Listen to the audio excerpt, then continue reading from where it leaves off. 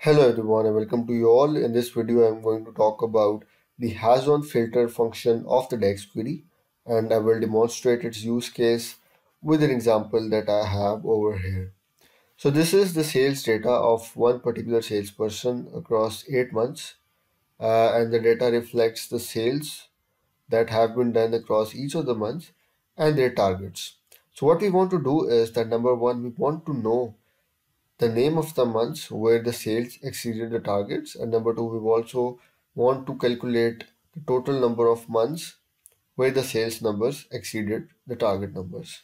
So what I'll do is I have a Power BI desktop application open over here, and number one, I will want to import this Excel file onto this Power BI application. So I click on get data, I will go to Excel option and I will click on this file.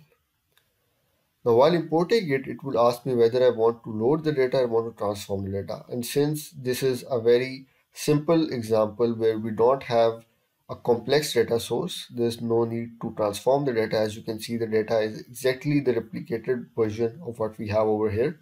So we'll just click on load and it will load the data, and we can see the query that we wrote or that we run on the right hand side as soon as it's loaded. There you go. So if I click on edit query, you can see that this is the exact replica that we have over here in this Excel file. Perfect. So moving on, let's just import. Click on matrix. We have over here, I'll put the months in the rows and the sales as well as the targets into the value column. Just bring it in the mid, and as you can see, we have the exact replication of what we had over here. So delving into example now, right? What I want to do is that for the months where the sales exceeded the target numbers, I want to label them as 1. And for the months where the sales did not exceed the target numbers, I would want to label them as 0. So let's write a measure for this. I will right click on sheet 1. I will click new measure. Let's just remain it as it is, measure. And I would write an if condition, right? The idea is that if the sales are greater than the targets, label it as 1. And if the sales are less than targets, label it as 0. So I'll translate this statement into a DAX query. I'll click on if calculate some sales are greater than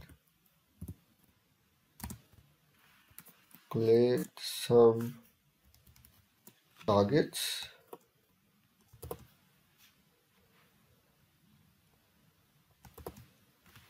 so just label it as 1, else label it as 0. Now I would import this measure into the value section of this matrix, and as you can see, we have the 1s and 0s. Now I want to highlight one issue over here. As you can see, the labels are being labeled properly.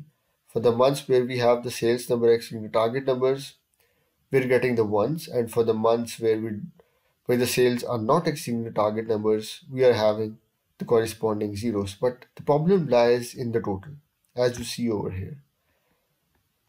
We get a 0 instead of the sum of the ones that we get over here. So in effect, this should have been 4, but we get a 0 over here. And this is because the condition that we wrote over here is being evaluated for each of the rows that we have for the months as well as for the total one as well. So in the total, we have the sales number 3800, which is not exceeding the target numbers we have over here, which is why we are getting a 0 that we have wrote over here. So this is not the desired outcome, right? What we should get here is the total number of the months where the sales number exceeds target numbers, and therefore there should be, in this example, a 4 over here instead of the 0. Now this is where the HASONEFILTER function comes into play. The idea is that we want to distinguish this particular row to the other rows that we have over here, and this is why we will use the HASONEFILTER. Now I will change the measure that I have over here. I will label this particular query as a variable. Let me just label it as variable check.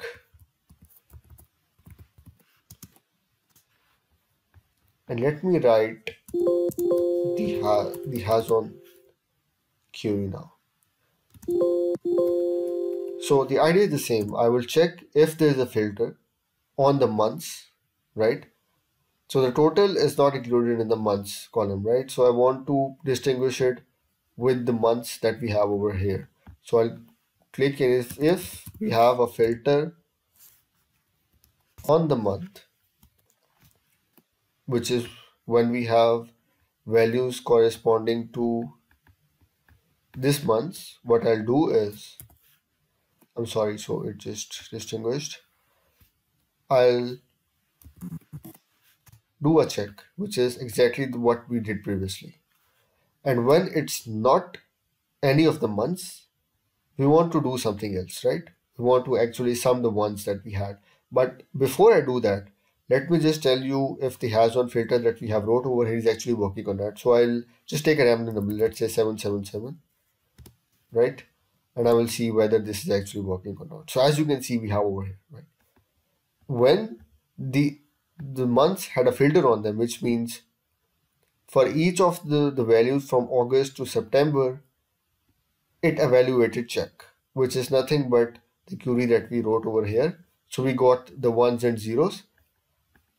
And when there was no filter applied on the month, which means that we're talking about this row, the total one, we got what we wrote over here, which is 777. So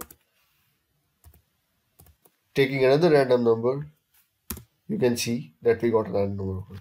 So what we want to do is that instead of this random number that we wrote over here, we want to sum these particular ones that we're getting over here. So we would write a query where it actually sums the ones instead of comparing the total sales against the total targets. So what I'll do is I'll use the SUMX function, which for each of the values of the sales month will evaluate this particular check that we have written over here. So I'll do is I'll go to the SUMX function. For each of the values of the month, I will again write this query. So calculate sum sheet 1 sales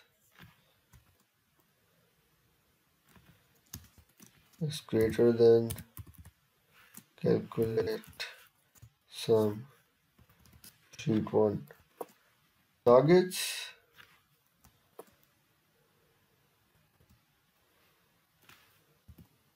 We get a 1, else we get a 0.